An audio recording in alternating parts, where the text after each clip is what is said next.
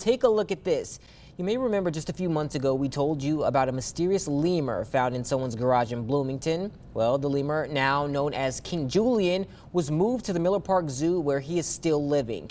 Zoo staff say King Julian is healthy and in a bigger enclosure, and the zoo is still working to find a more long-term home for the lemur. Now, the Miller Park Zoo is also going to celebrate National Lemur Day this Saturday starting at 10 a.m.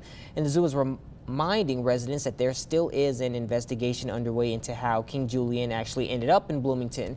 And his story is a reminder that creatures like lemurs are exotic animals and not pets.